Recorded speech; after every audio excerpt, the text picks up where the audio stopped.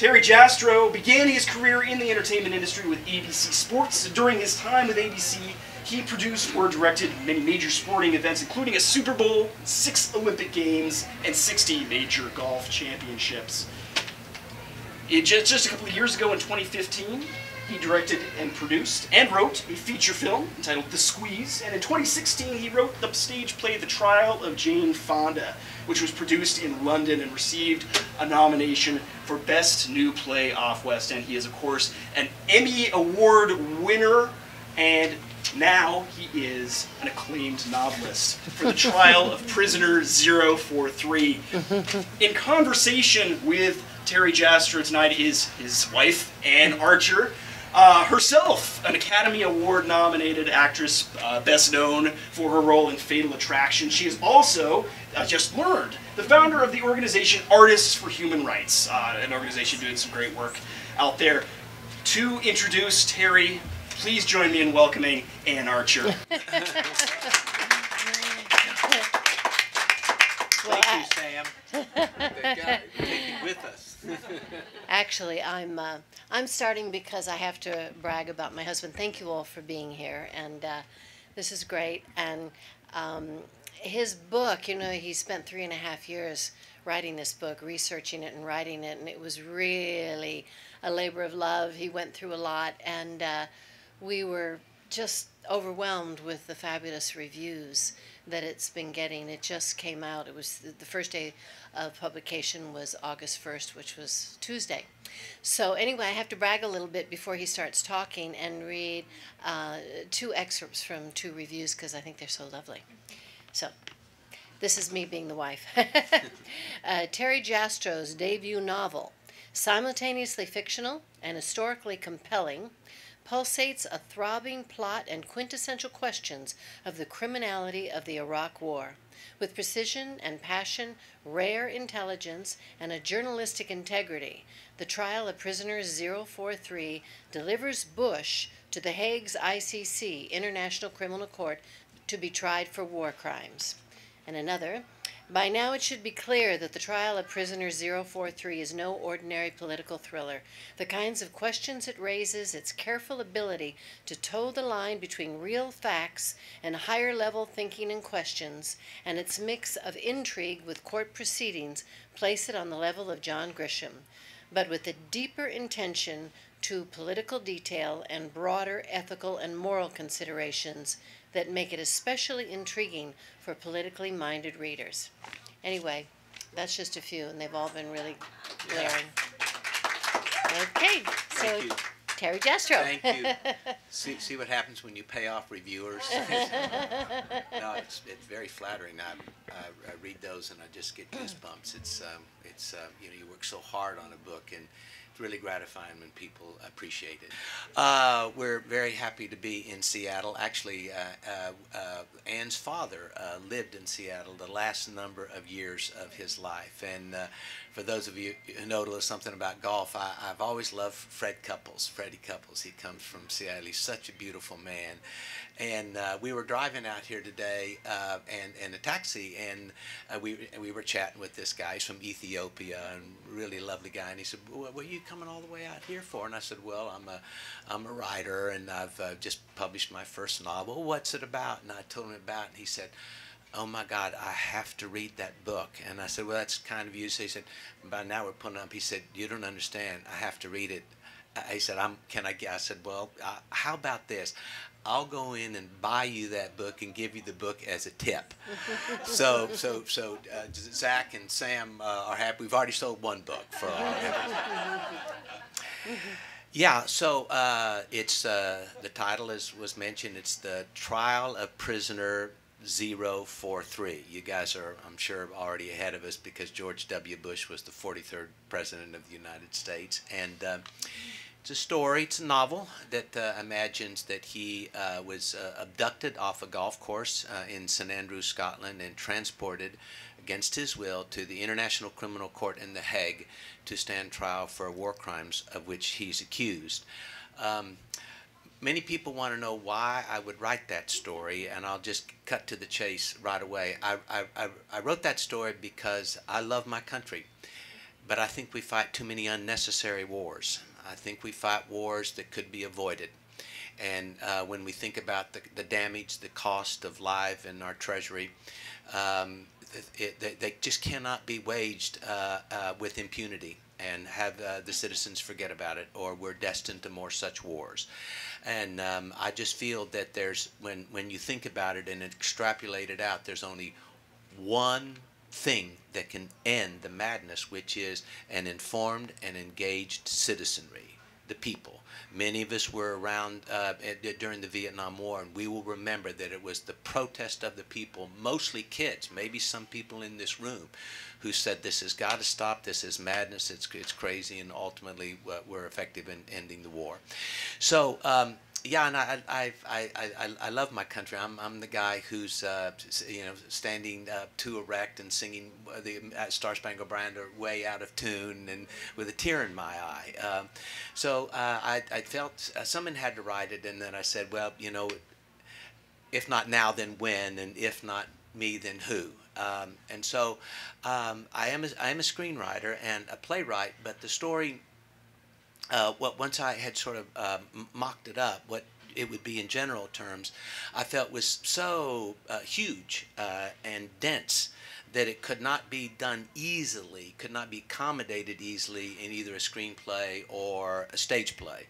So that left me on the doorstep of writing a novel, which is basically the hardest thing I've ever done. With all the Olympics and all the Super Bowls, I say it's a literary ascent up Everest. Trying to get, but I want to say here at the outset that. I hold no grudge against George W. Bush. This is not a personal vendetta against him at all. In fact, I know him. I met him more than 50 years ago. When his daddy was an oil man in Midland, Texas, so was my dad. That's what you hear in both of our voices. In fact, I played Little League Baseball against him. He was on the Cubs, I was on the Braves, and I'm too modest to say who won the game, but the Cubs lost. Right? When he was a young oil man in Houston, I was at the University of Houston, and we saw each other socially a few times, which is saying something because those are in the days before he stopped drinking. So he was a pretty good party guy, as he would be the first to admit.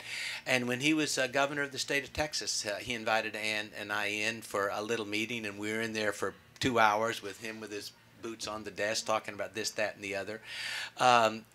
He's really a charming and gregarious guy. He's the life of any party. He'd win any popularity contest, but governance is not a popularity contest. Governance is about war and peace and the sanctity of human life. And so I launched out to write this story. One of my favorite things about writing, though, is research. I'll just tell you off the crack of the bat, I do not consider writing labor. I consider it art, and I actually love it. And so I feel that research is like a treasure hunt. I mean, there's basically there's 3 different categories of content that all writers and everybody has access to, which is the first is their knowledge base. What do they know already? Second would be interviewing people who are authorities or know something about it. And the third, generally speaking, is just research. I mean, all the books and articles, and now we have the internet, and more the internet is accurate, because we all know it wasn't necessarily in the beginning, and it has the capacity of not just being from one point of view. If you surf enough, you can get lots of points of view. So I love research, and once I had a kind of an idea of what the story was going to be, and had found a lot of information about it, I became a student of international criminal law, because it just sort of is there to be seen that it's unlikely that America would bring a former president to the United States for trial against whatever. It's just unless it's never happened, and it may never happen. Just no more than a German trial could bring the Nazi criminals to trial. It's just not in the cards. But Following World War II, the United Nations, which basically oversaw the Nuremberg trials, which Nuremberg, as you probably know, is a little small town in Germany, and there were 11 Nazi commanders. Hitler and Goering, cowards that they were, committed suicide before the trial.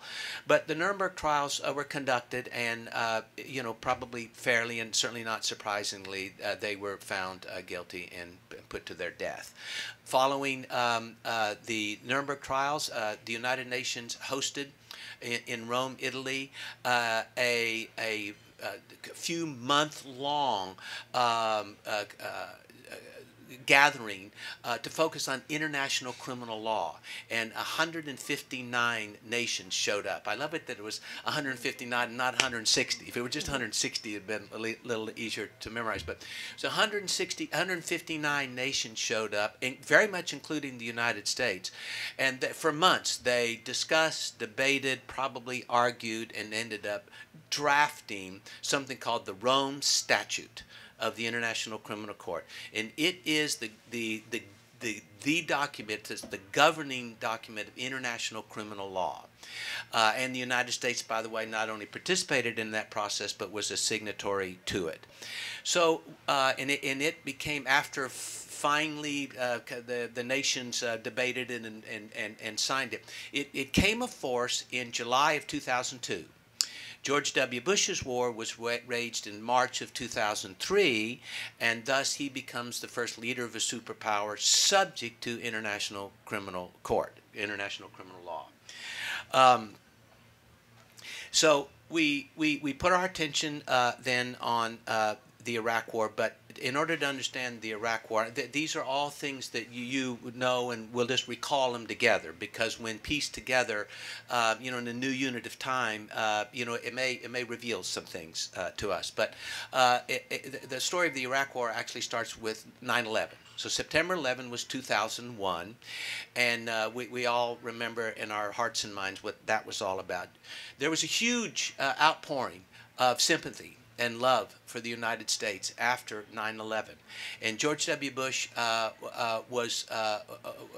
a popularity rating, approval rating of 90%, among the highest of all presidents ever. 90% approval rating.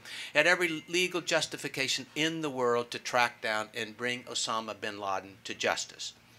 So that was September of 2001. By September of 2002.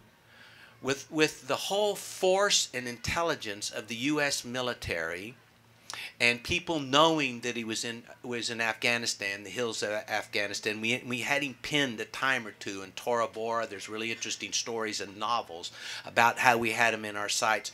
But nonetheless, after more than a year, we had not brought Osama bin Laden to justice, and George W. Bush began to enter into the discussion other elements, this axis of evil, which would include Iraq, and suggesting that Saddam Hussein had linkage to 9/11.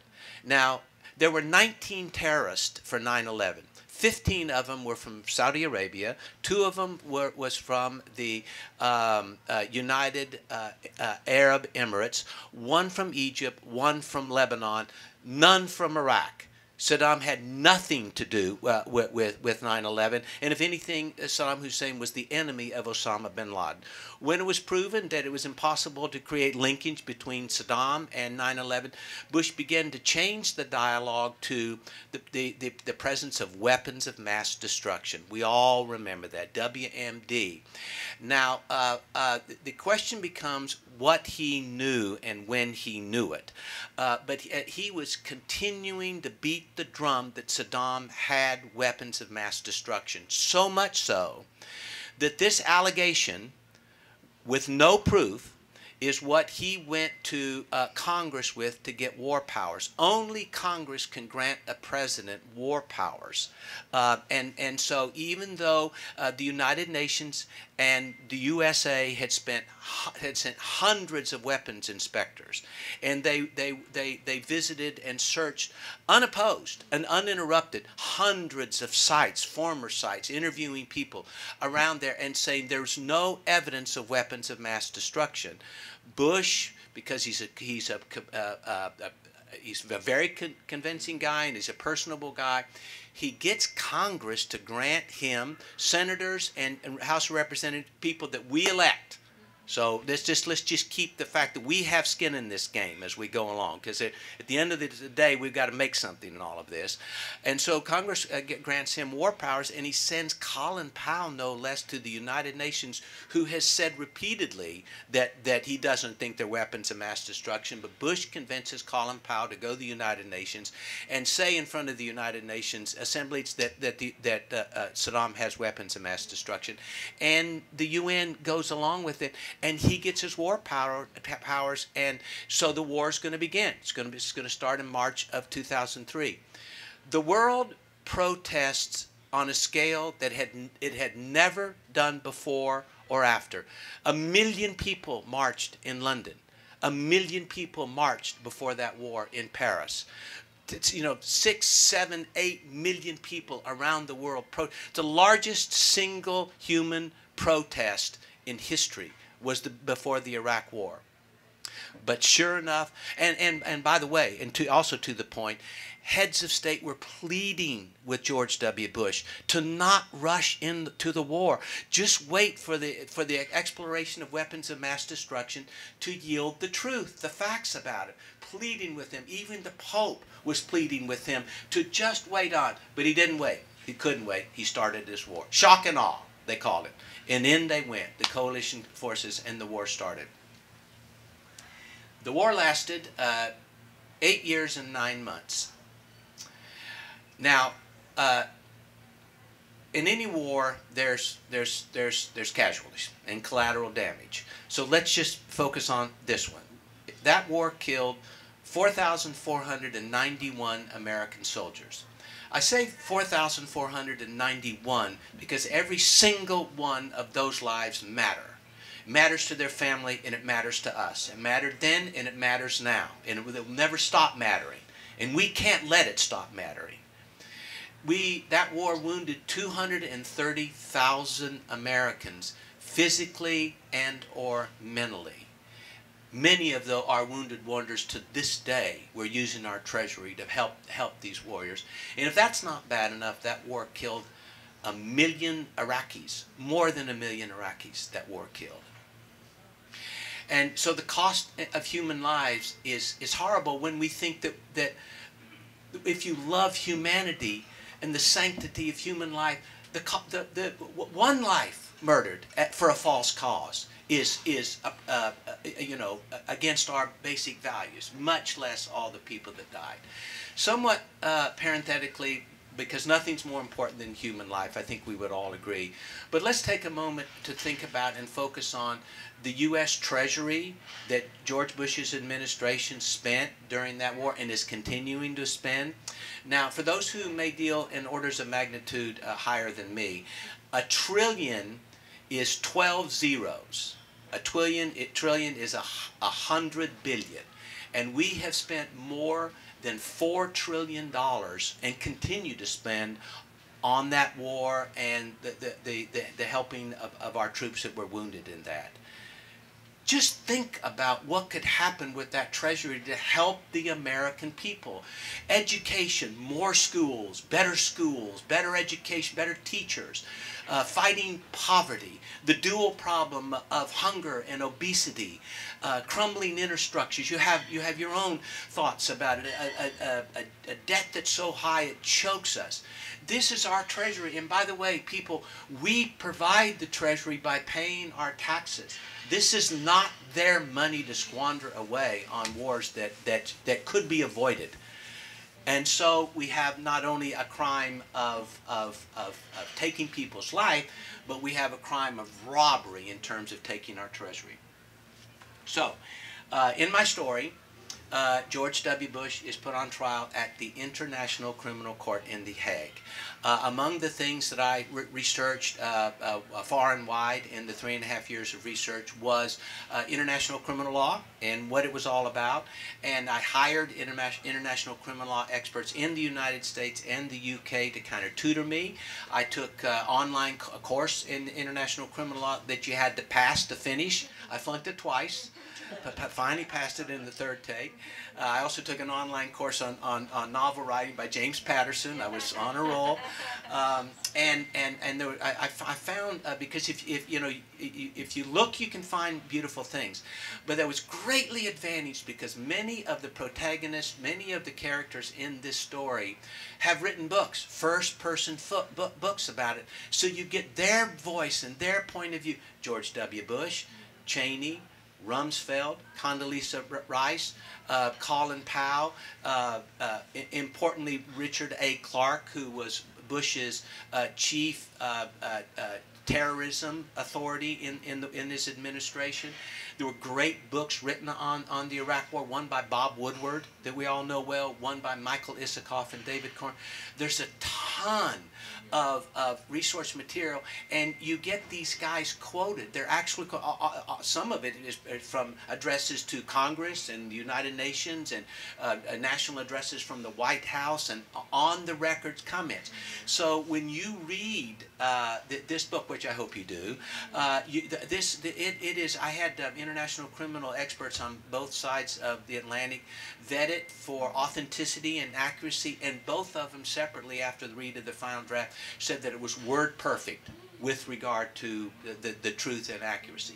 So we put him on trial. He gets put on trial for something called war crimes, and the thing that's important about international criminal law is that a bedrock principle is that it first focuses on the single person most responsible for the commission of the crime.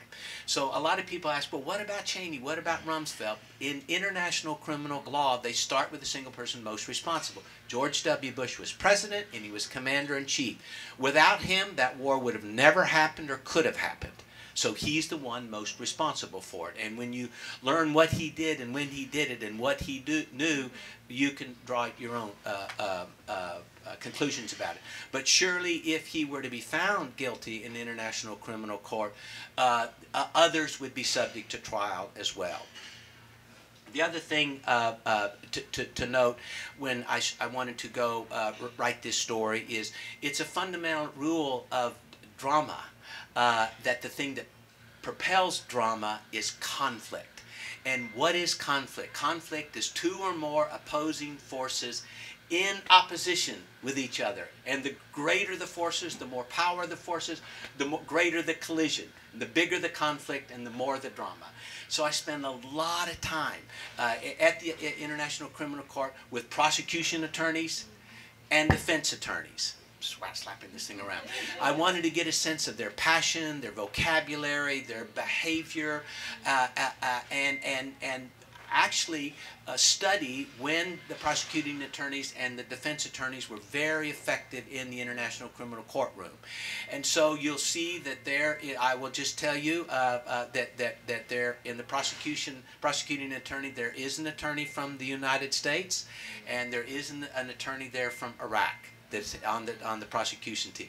George W. Bush's defense team are a couple of high-powered gunslingers that come in to represent him, and so the case begins.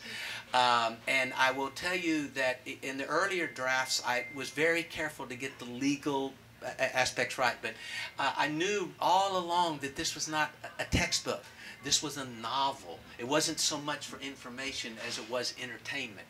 So I'll promise you it's not too legalese. It's very dramatic. There's not a lot of legal words, and if there are, they're explained somewhere in the text. And one of the great things about it in the story is that, you know, I come from a background of sports. So when you go to the Super Bowls and Olympics, there are these huge screens.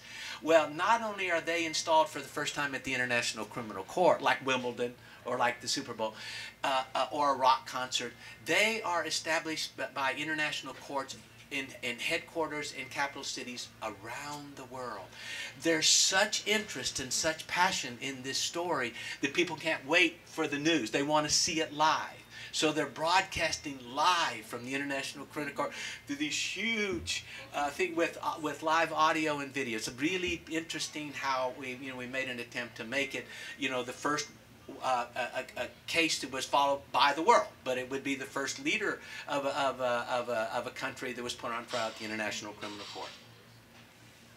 So, there's about 12 or 13 different crimes identified in war crimes. You would guess most of them, but there's murder, and there's prisoner abuse and torture. There is extensive destruction of civilian property not justified by military necessity, and others. It's sort of, if you wage a full-on war for 8.5 years, with the, starting with shock and awe and hundreds of thousands of U.S. forces and coalition forces, you're going to kill a lot of people and destroy a lot of things. It's axiomatic. It's no accident. It happens, and thus it happens intentionally. And so the question is it legal?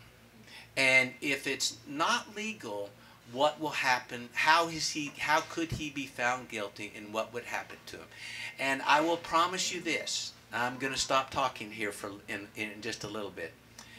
You may think you know what happens, but I spent countless hours over countless weeks and months and maybe years trying to craft a narrative that people will, I don't think, would ever guess or imagine what happened.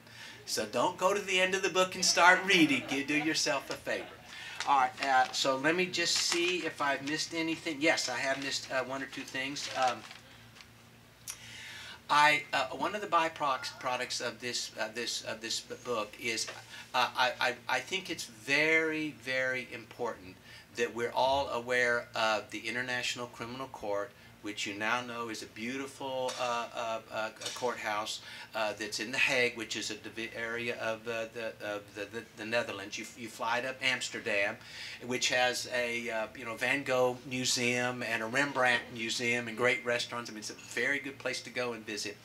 The International Criminal Court and international criminal law, which is governed by the Rome Statute, which you may know of, but we've talked about here. It is every bit as much as we sit here today, citizens of America, it is every bit as important as U.S. law in the security and protection of humanity, including Americans. So I hope everybody pays attention to that. I would also tell you that just last week, something really happened that was broken in the press, that there was an Iraqi general who served in that war, who in the UK brought Tony Blair to court in the UK, and just last week for charges of war crime for in connection with the Iraq War, and the ruling from the UK court said, now listen carefully, it said that the concept of war crimes does not exist in British law. Doesn't say he's innocent.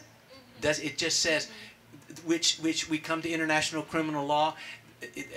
British law, British courts cannot deal with war crimes as defined and on this basis, which leaves the door open for this Iraqi general to now transfer the case because the International Criminal Court stands above all national courts, remember, when they are unable or unwilling to prosecute. So this Iraqi general presumably would know and now move the Tony Blair trial to the International Criminal Court, which is exactly what happens in my story that I imagined. Because you'll see where the story starts. My story doesn't start in U.S. courts because I know full well that he would never be tried in U.S. courts.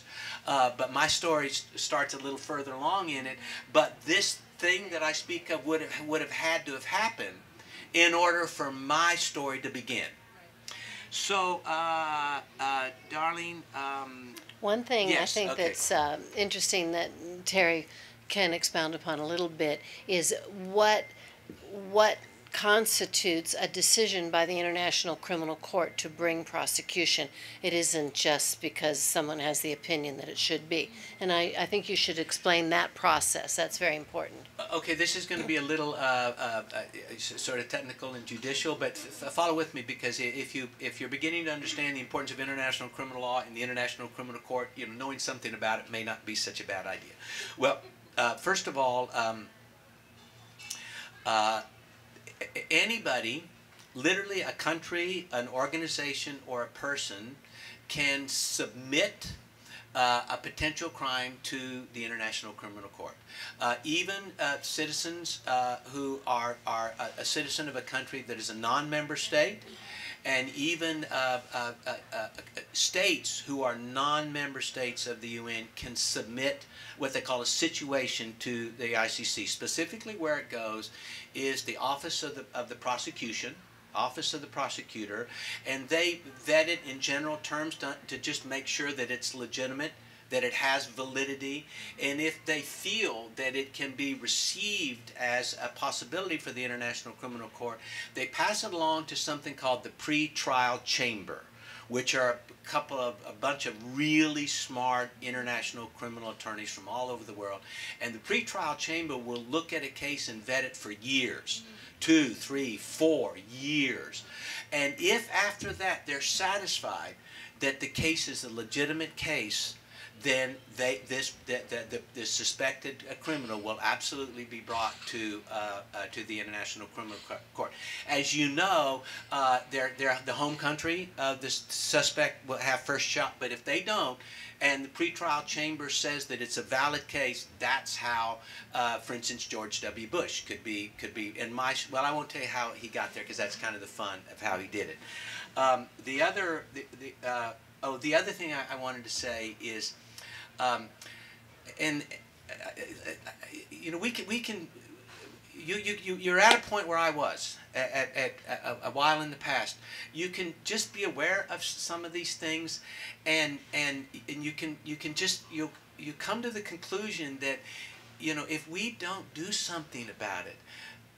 Jefferson wrote, "We the people," in the Declaration of Independence, hold these truths, that all men are created equal. Now, all of our founding fathers were immigrants.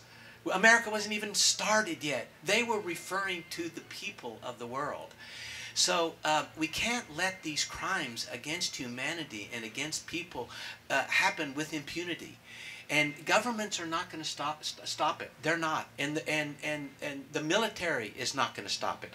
Eisenhower warned us. The last speech he gave when he left the presidency was about the military-industrial complex, which is the unholy alliance between military and big business corporations that foment up war because it benefits and profits and forwards the business of the military. And these companies, Halliburton, and I can name them as well as I can, General Dynamics, that make the weapons and the electronics and the computer, they make ungodly sums of money. Their stocks go up. Their executives get raises, all on the back of the common man. So just know that when you extrapolate it out and study it, we have to get engaged, or we are buying wars. We're condoning. If we're not engaged, it de facto condones this, and they're going to happen again. People, in every one of these things, they said, "Are you getting ready to write your book about the 45th president of the United States?" So I don't really want to be political about that. I have my own point of view, of course, but I like to address this subject. But clearly, you know, the 43rd president, the 44th president, the 45th president is a citizen of the United States and a citizen of the world, and subject to their national laws and subject to international criminal law. And if any of him, including our current president, does anything that breaches international criminal court, he will be held accountable in The Hague for it, for sure. Okay, and please. I want to say just a few things. I started an organization called Artists for Human Rights over 10 years ago, and I was very interested in Terry's book. I mean, once I got over the shock of what he wanted to do and lost sleep for about 2 months, thinking, "Oh my God," I realized how important it was, and that we have lost sight of the sanctity of human life. That we as a country can go into another country and 1 million civilians, citizens of another country can die in a war. that was based on false pretenses, where it wasn't an immediate threat to our country, that country wasn't, is a pretty terrible thing, and that we lose our boys. And Terry mentioned that 230,000 soldiers were wounded either physically or mentally. Well, in the Vietnam War, 58,000 soldiers died, and in the Iraq War, 4,491. But the reason for that is today, soldiers have better armor and better medicine, and because of the equipment we have, medics are able to get to them very quickly. So we save lives that normally wouldn't have been saved, but now they're disabled mentally and physically. So we are taking care of 230,000 wounded warriors who will never be the same in their lives. And these are our young men. They're the boys. As a mother, it's very hard for me to look at that. So I think that what's really important about Terry's book is that it reminds us of the sanctity of human life, and that the only solution to avoid these wars is communication, good diplomacy. And when you think that diplomacy's failed and the communication has failed, you communicate some more. And you never stop trying to resolve it, because war resolves nothing. Hatreds are started that brew for centuries, and another war is fought. The other thing that I think it's important to mention, as because of this war, when Bremer, who was first hired by Bush to come in after the Iraq War started and sort everything out, he at first started to try and work with the Iraqi army, and then eventually decided that wasn't a successful action, and he fired the Iraqi army. So now you have thousands and thousands of men who were feeding their families and receiving salaries, and now they had no jobs. And there was no infrastructure in the country. It was completely destroyed. And as a result, some of those commanders and the more religious in that group became the basis of the Islamic State. And thus we have ISIS today. So it's completely unsettled the Middle East. As terrible a dictator as Saddam Hussein was, and many of those dictators have been, there was this sort of awkward balance of power, juggling back and forth between the Sunnis and the Shiites, which has existed for thousands of years. And we, in our hubris, thought we could go into Iraq and export democracy into a culture that I don't know what it would take to bring it there, but it's certainly not something you can do with a war and by destroying the infrastructure and all the belief systems that they have had in place for thousands of years. So that's why this subject is so important, that's why the book is so important, and that's why in this particular moment, as things heat up with Korea, we must remember that really the only great solution is negotiation. And diplomacy and conversation and talk. And there are those work. I just read an op-ed in the Los Angeles Times recently about some of the fine negotiations and the willingness on both sides to talk that are there underneath. And we don't hear it from the White House, but it has been going on and it can continue to go on. So I think we should be aware of what's going on. And Terry's book really points the finger at what happened and what we must do in the future. Yes, and we have to be careful of the press as well. They're complicit in all this. Bad news sells. They love it. It increases their ratings. They sell more newspapers and all that. But they just join the warmongering. They do. They pile on. They make it so terrible. It just creates fear. And both sides, by the way, Republicans and Democrats do that. This is not the press. You know, it's ratings for both sides. Yes, am I still friends of George? I actually haven't seen him in a long time. Our lives just went different ways, and people ask if he's read the book. I don't know. I didn't talk to him. It just came out, so probably not yet, Yeah. or if ever. Yeah.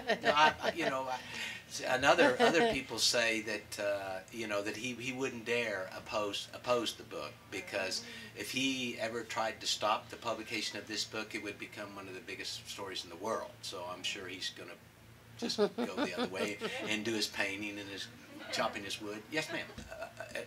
aside from informing people about the International Criminal Court, what do I hope would come of this book? One of the reviews said, interestingly enough, that the story is nonfiction telling a fiction story. The use of nonfiction in order to tell a fictitious story. So, yes, so much of it is actual truth. What's not true is that he was abducted off a golf course and taken and put on court. But once he's in there, you know, the information that you're told is, you know, has been deemed to be very, very accurate. Well, and I think another important thing to say is that the trial, the book is very balanced. It tells both sides of the story equally. And there are people who will read it who think Bush was right to go in. And there are people who read it who thinks, no, he truly committed a crime and he should be found guilty. So, and that's important. Terry wanted, I mean, otherwise it's just you know, him espousing his opinion about the war. I think he has to legally and fairly tell the story, which he does quite well. I'm going to answer your question about what I'd like to see happen. I'm going to start by telling you something that I don't care whether it happens or not. I don't. This story it's highly unlikely that it would become true. I have no interest or need for this story to actually become true. I would say, not so parenthetically, that in international criminal law there is no statute of limitations. So a suspected criminal is subject to trial for his crimes until the day he dies. But my interest is not so much about George W. Bush. My interest is the future, because the damage has been done. I'd like to try to stop this before damage is done. And it is, to be redundant slightly, is to create something that is, because you see, the artist can communicate better. Communication is the answer. Communication is the solution, and none communicate better than the artist. The singer, the poet, the painter, the sculptor, the novelist, the playwright, the screenwriter, the artist. So if I can write a story that people will consume because it's interesting and entertaining and fascinates them in some way, and yet educates them on these fundamental things and galvanizes them to stand up and do something about it, that'll make me very happy. The question is, are there incidences where war is valid and legal? The answer is 100% yes. And it's easy to find. You can Google it, but it has to do with a situation when there's a clear and present danger of against America, Americans, or our friends. No one would say that all wars are unnecessary, because that, of course, wouldn't be true. World War I, when you study it with the sinking of the Lusitanian by the German submarines, absolutely necessary to preserve Europe as we know it today. World War II, 100% with the Nazis and what they were doing to their people and citizens, 100% valid. The Korean War, when North Korea and China were trying to invade our friends, yeah, there are wars that are absolutely so, because they constitute the definition of what war is, and Congress then will give the president what's called war powers, which validates the president in the military to wage the war. But again, so many wars are unnecessary. That's my point. I'm not saying, because I'm not a peacemonger.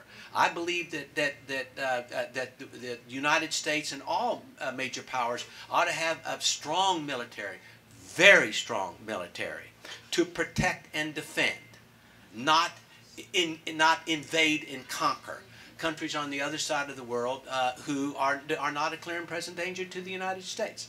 Does that answer your question? Okay. That's an interesting question. How can the International Criminal Court physically get accused people who were heads or former heads of countries into court?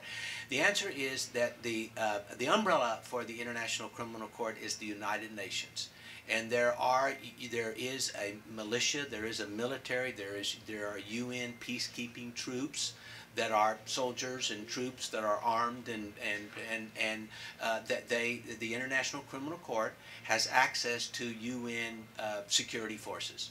to do whatever.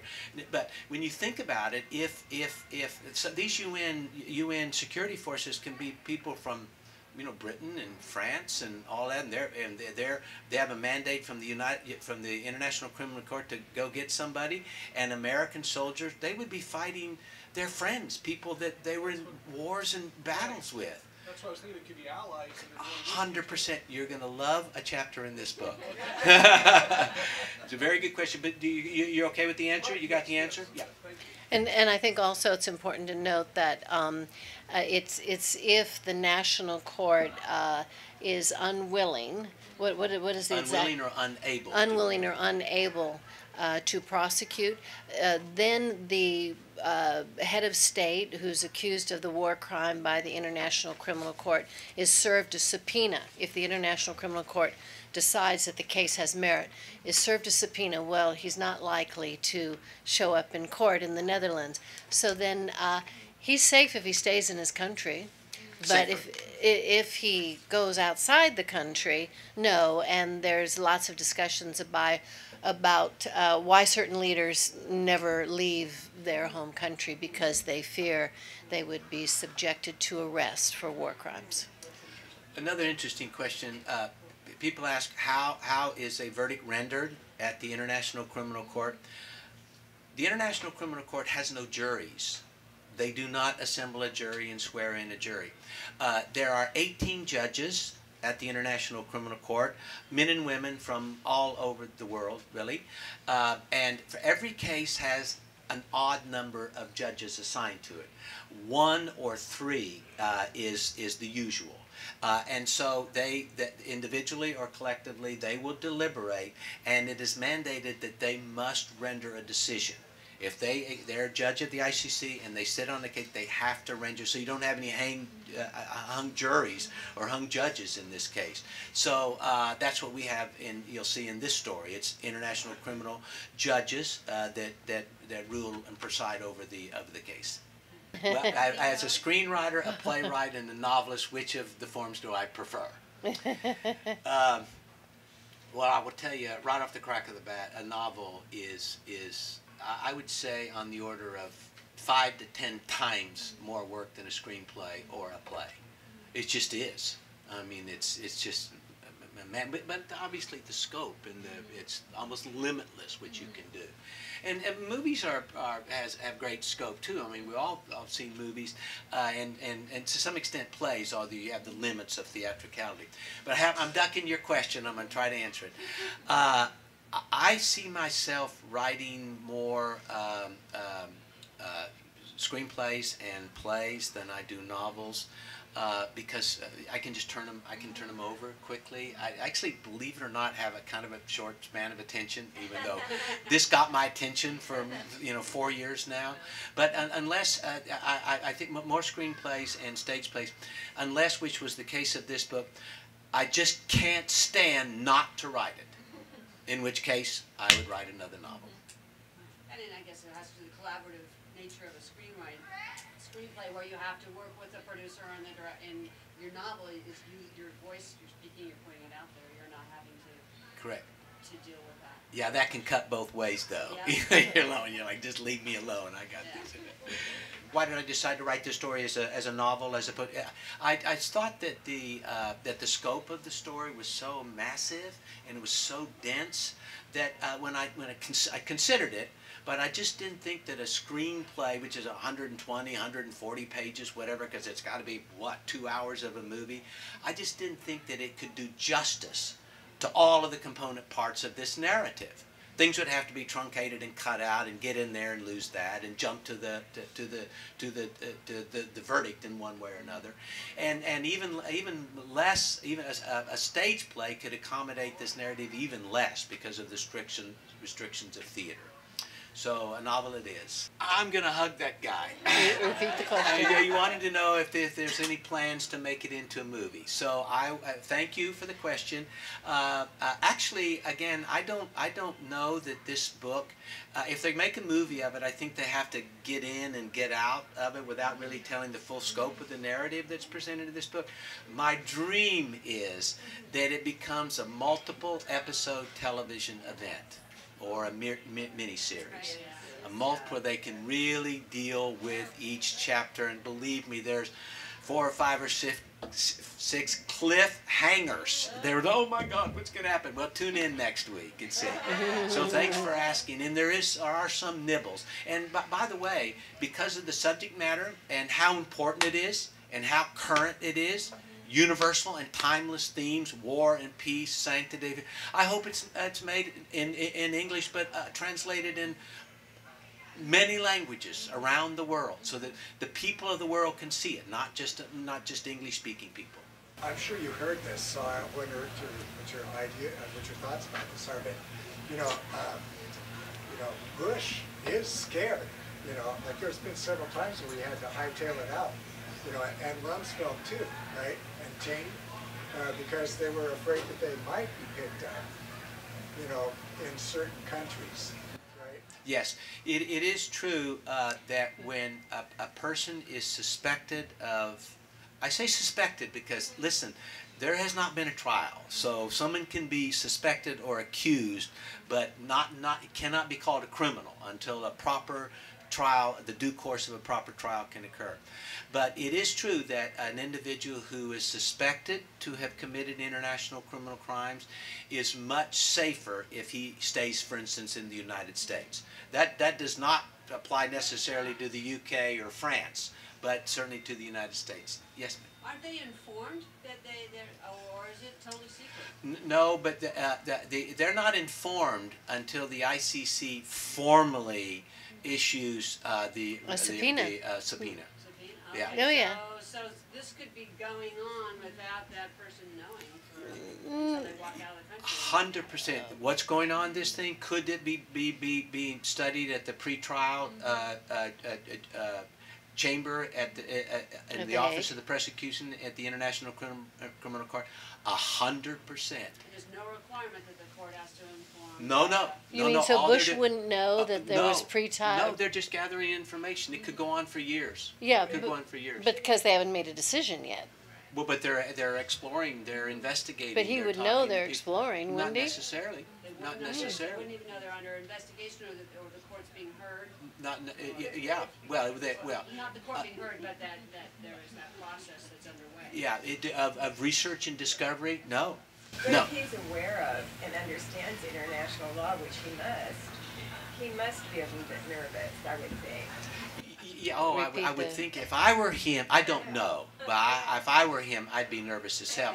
The other point, just to yours though, is if a former president was accused of war crimes or crimes of aggression, or there's 4 or 5 different ones, and he was brought to trial, he would be entitled to collect a defense team, defense attorneys.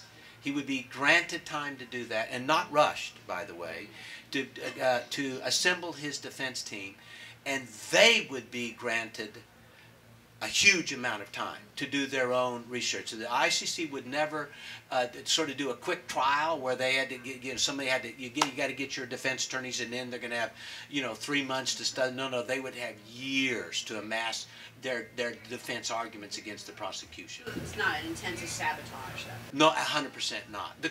Just the contrary. They insist that it be fair, and it would be fair. The question is this story possible because the United States is not a member state of the International Criminal Court? Let's discuss the fact that America is not a member state. Under President Bill Clinton's presidency, and with Secretary of State Madeleine Albright, who was pretty great Secretary of State, one of the last things that Bill Clinton did during his presidency is to sign the letter petitioning the ICC to have the United States become a member of the International Criminal Court. One of the first things that George W. Bush did when he became president was to withdraw America's request to be a member of the International Criminal Court. The question is, why would he do that? I'll tell you the 2 things that most legal scholars say. I don't know, and I don't know whether anybody would know whether he was planning to do anything. This was early in his presidency, and remember, this would have been 2001 January 2001 when he was inaugurated, and 9/11 was September 2000. I don't know that he had anything in mind, but what U.S. legal scholars say is the reason why the United States is not a member state of the ICC is that the United States has very strong feelings about protecting and helping people around the world, protecting and helping our friends around the world.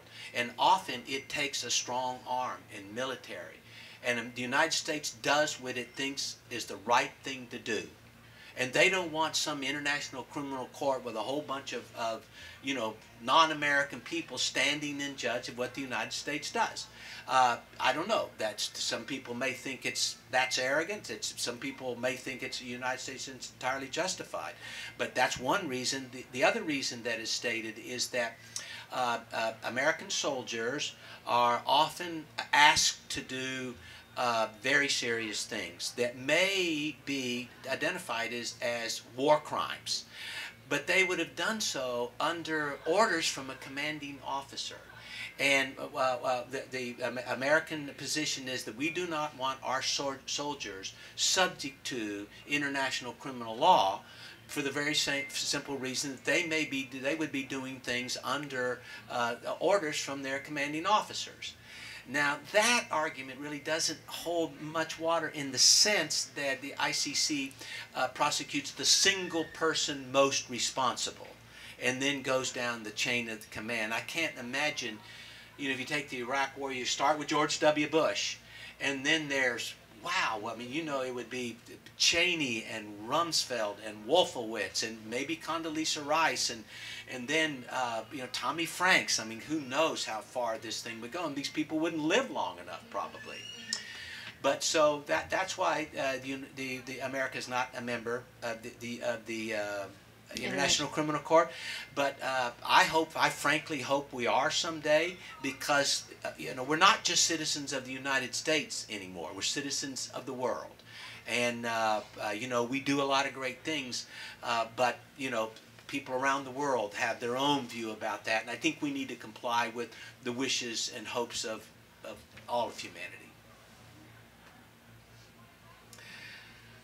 Are we done?